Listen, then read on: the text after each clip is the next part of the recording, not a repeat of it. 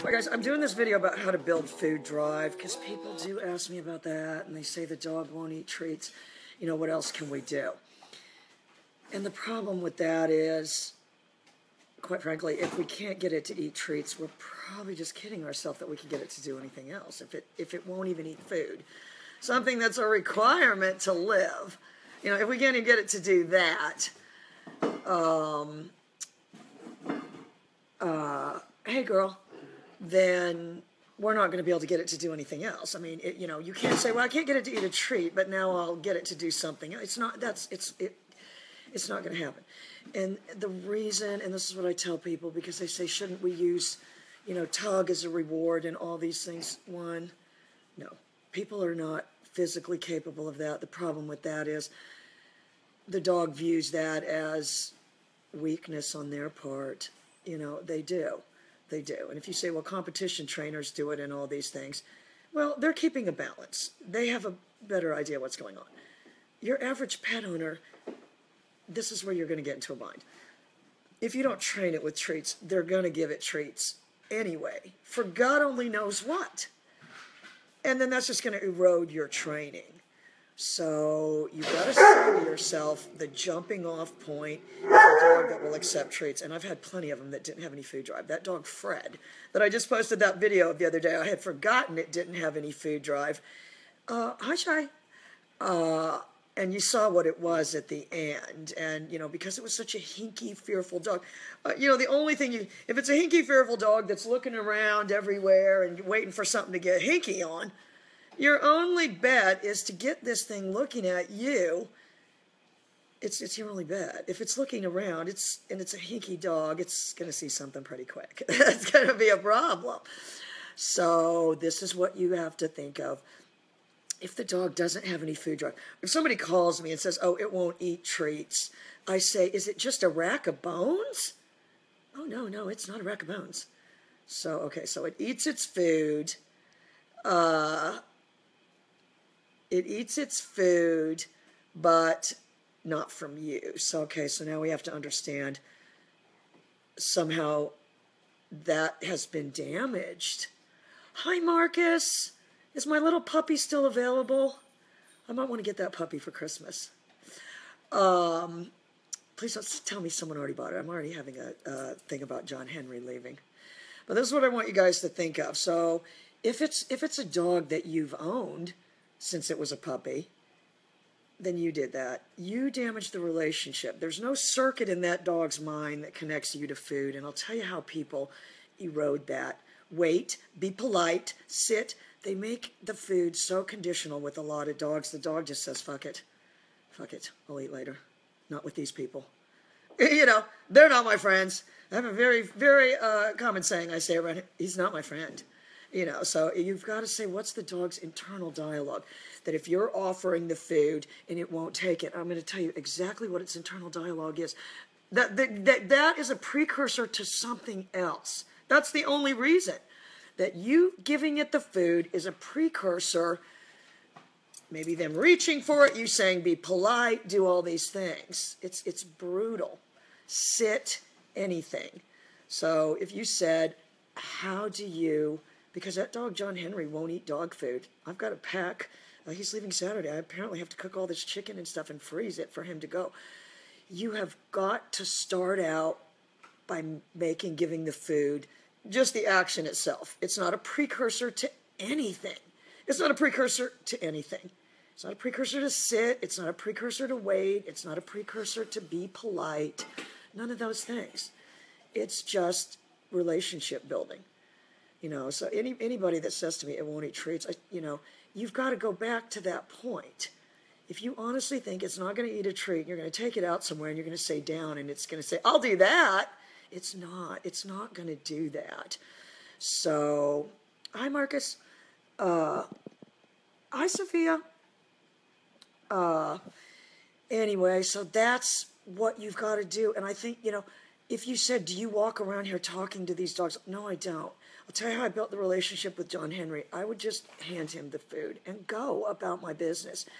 Indifference is if you don't possess indifference, you'll never, and Marcus will tell you that, you're not just engaging this thing every single second over every single thing. You know, there's got to be a level of indifference. So if you don't have a dog that has any food drive, you have to start out by just handing that dog a treat without saying anything and then just becoming indifferent, so that the dog begins to have faith that that isn't a precursor to anything else. I mean, honestly, your average person, and you guys that train dogs know this, the first thing they do when they see a dog, sit. So now it's conditional. Now your relationship is conditional.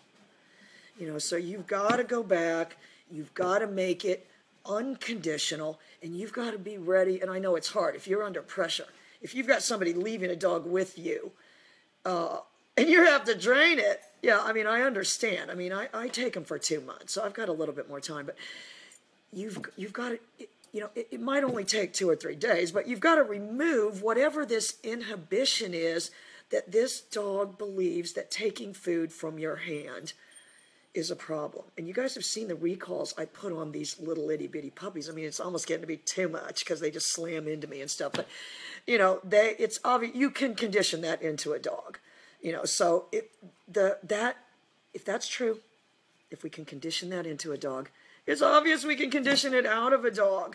If these dogs won't eat treats and they're a rack of bones, half of them are fat as a bear, you know, but they won't take treats from the people. So you have to face the fact that you've done something to damage the relationship. Because if somebody calls, let me make an analogy. If somebody I don't like calls me and says, do you want to go out to eat? I say no, I can't go. I make up all kinds of crazy stories. Oh, anything, because I don't want to go. Because I don't want to eat with these people. Because we don't have that kind of relationship. You know, so it's relationship building.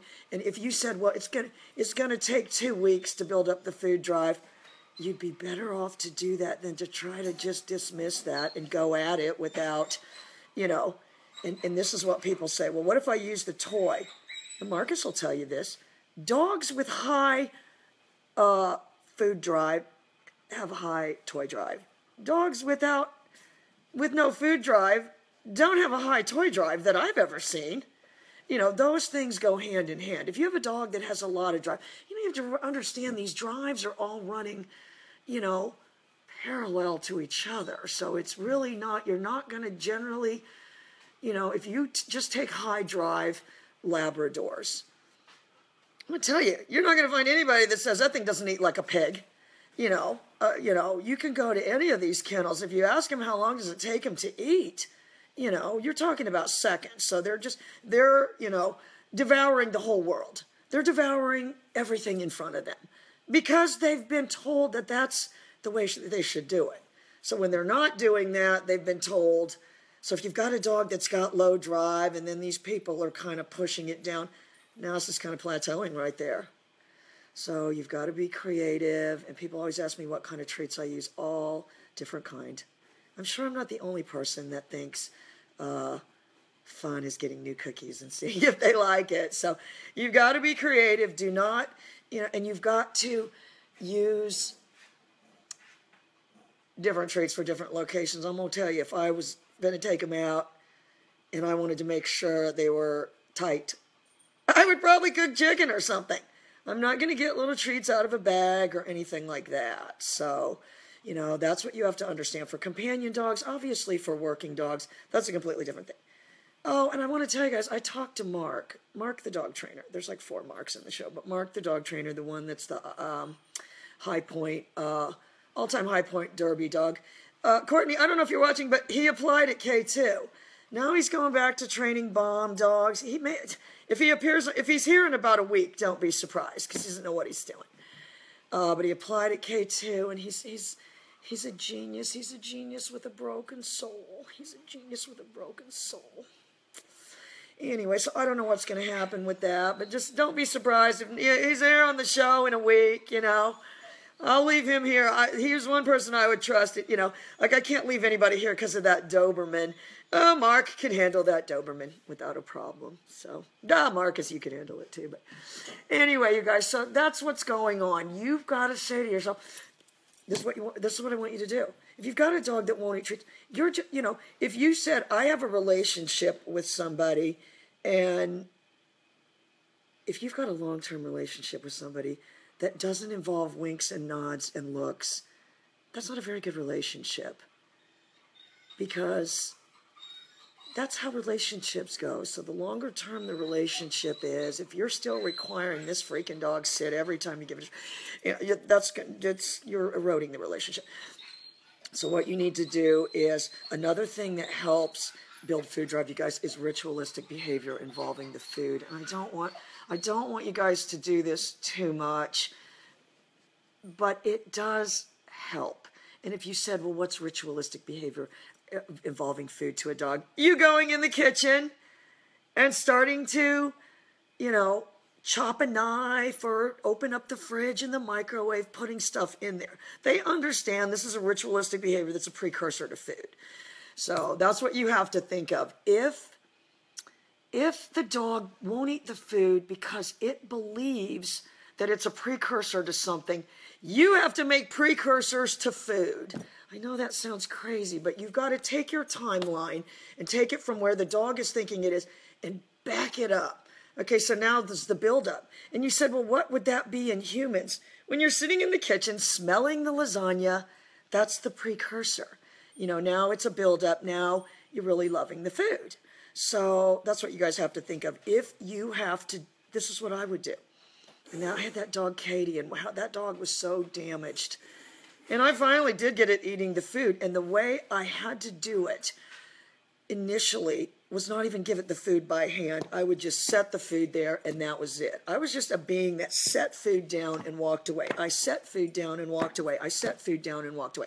And then I started giving it by hand and walking away, giving it by hand and walking away. This is what I want you to remember. Hi, Abraham. If you ask no task of the dog, you risk no failure. And you don't want failure. So if you're just handing it the food and doing that, and then you're getting it, and so then you said what? So then you kind of get it addicted to the food, and then it's willing to do. Absolutely. Absolutely.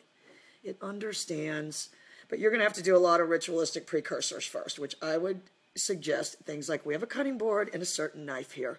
If these dogs see me getting that, the precursors that they understand is me going to the fridge, because I'm usually, and now I'm going to the cutting board.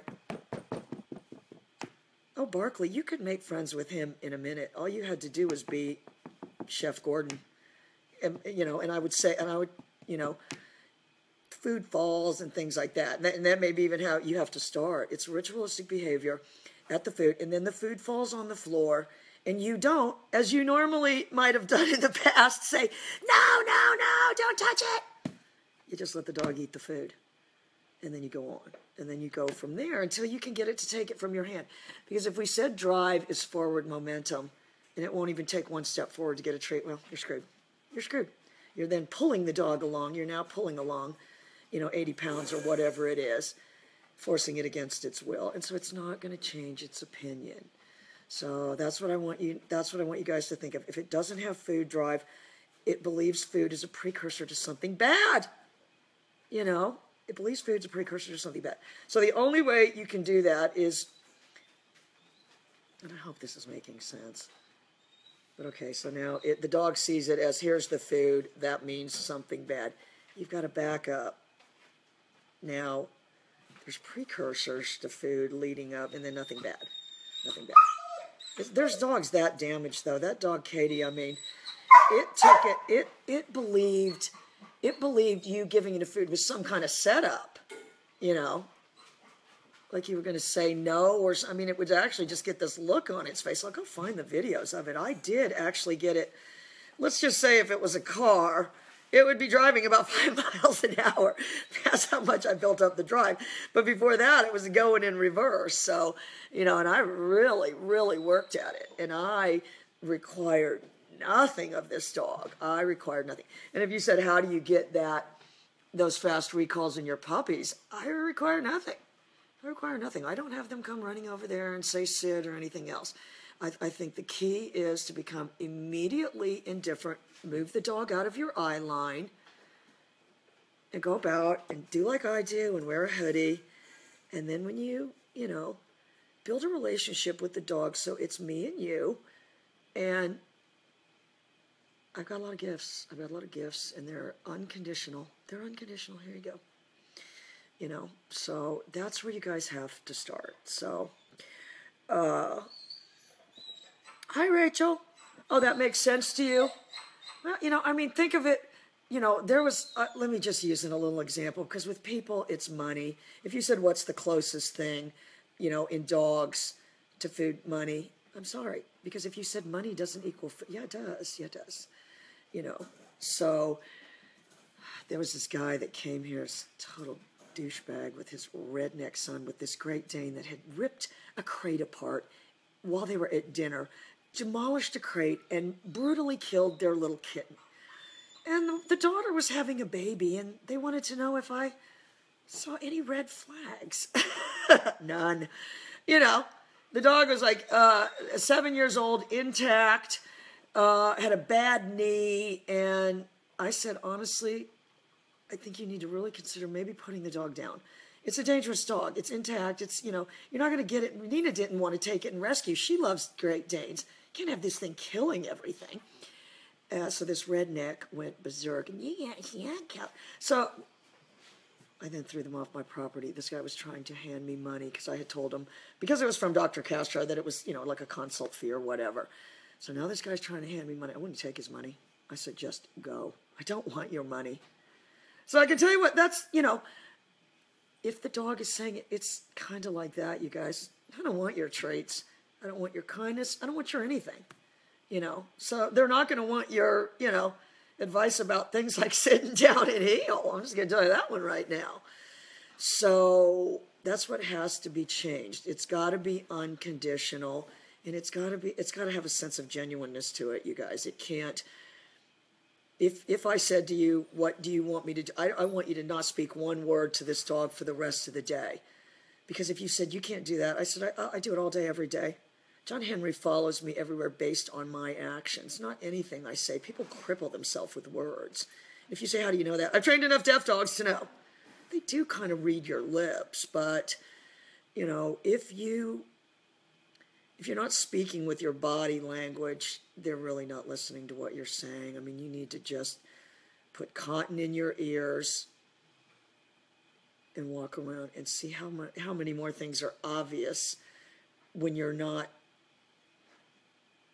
adding words. It just, you know, it's hard for people to understand, but that's why I tell people, watch your videos without any sound, because the dog is seeing you. That's how the dog is. It's not able to, if you said it can turn that off and it's learned to just listen to your words, no. People that are really, really good have understood how to make those things run hand in hand.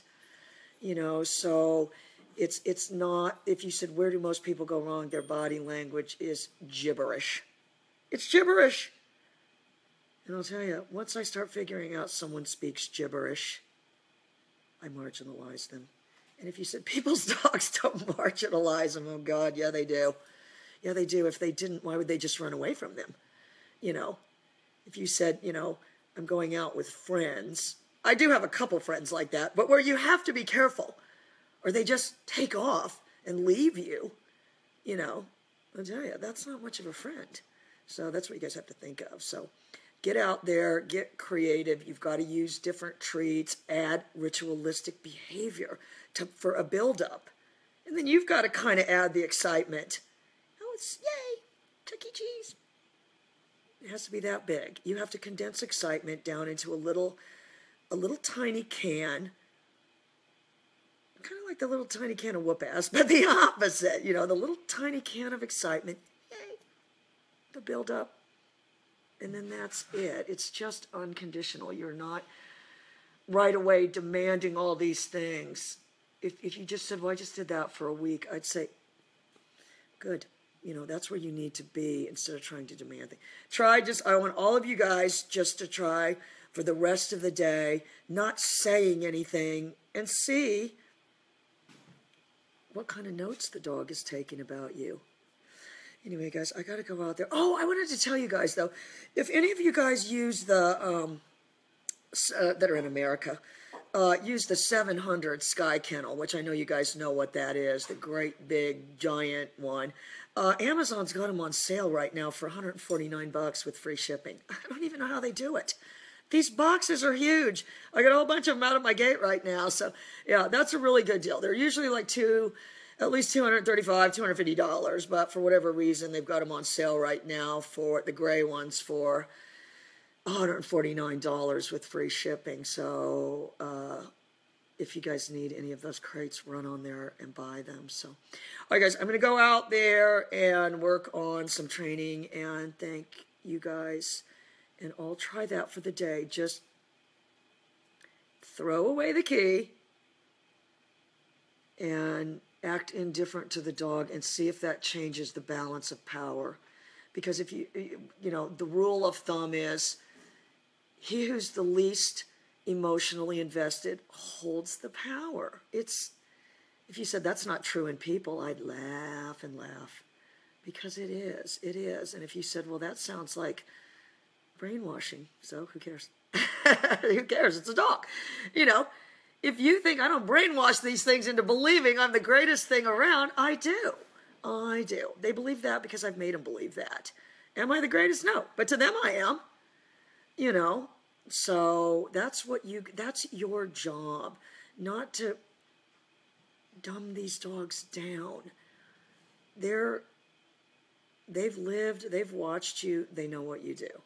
If you don't believe me, just do things you routinely do and watch them. They're going to, you know, they know. They see all your precursors. So if the precursor, and that's maybe where people have gone wrong, when the dog, they're preparing dinner or whatever, something falls on the floor and they're busy saying no, no, no. So then the dog believes them giving it a food is a precursor to an attack. You know, so I don't even want it.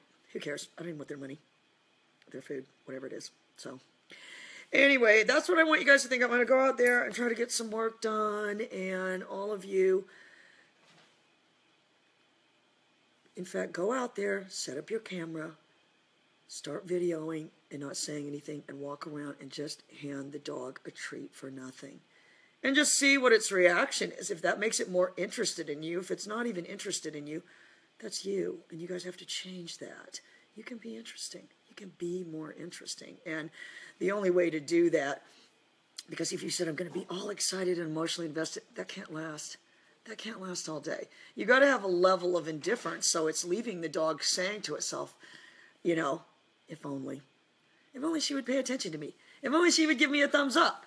You know, that would mean a lot, because you devalue yourself. You devalue yourself by being too emotionally invested. And I don't want it to be that way either. When people say, well, I don't want it to be like that. I want a dog I can just love and hug. I didn't invent the dog. I didn't invent the dog. You know, I just understand how their minds work.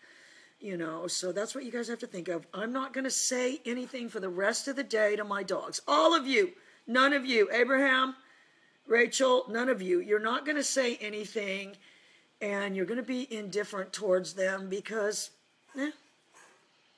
that's who you are. And unless things can put on a little circus act, you see these ones of mine putting on these ridiculous shows, you know, they're saying to themselves, you know, what can I do to make her like me? And trust me, you know, in real life, it doesn't look like that. You see that. I'm still being bullied on YouTube. So, you know, you have to create that. And it's easy to do. They're not smarter than we are. You know, they're just more focused on what we're doing instead of what we're saying. And we're more focused on what we're saying, because that's all we do is communicate verbally. You know, and if you said, well, you know, the internet has really changed that, because, you know, I would say, no, the internet's made it even worse, because you can't really have, you know, it's hard to inject sarcasm and emotion and stuff when you're typing. So, you know, we're dependent on verbal, and so we're losing any ability to coordinate our body language. And if you said, well, who can you name in society that's an expert with that? Any homicide detective. Any homicide detective. Yeah, they can tell these people's body language all day long, regardless of what they're saying. Any cop. you know, my friend Breck's a deputy, and what ends up happening to these guys, and I don't know if any of you guys out there are watching, they start to think everybody's lying. They don't. They second guess and Breck does. I've known Breck since he was 6 years old. He still looks at me sometimes like he doesn't believe what I'm saying. You know, because they're conditioned to people, everybody's lying. And so if you said, you know, these dogs with no food drive, believe that people are lying, I would say, yeah, it is kind of along that. Anyway, guys, I just got a text, so I've got to run. But all of you work on that. Just don't say anything. And Marcus, let me know. Marcus probably had to go. But if my little tan puppy, I don't know what I would do with that, though. If I did get that puppy from Marcus, it would probably, by the time it was like 12 weeks old, have eaten me alive. I wouldn't have been able to handle it. Or it would have jumped up and knocked me out or something. All right, you guys, I will see you guys in a minute outside.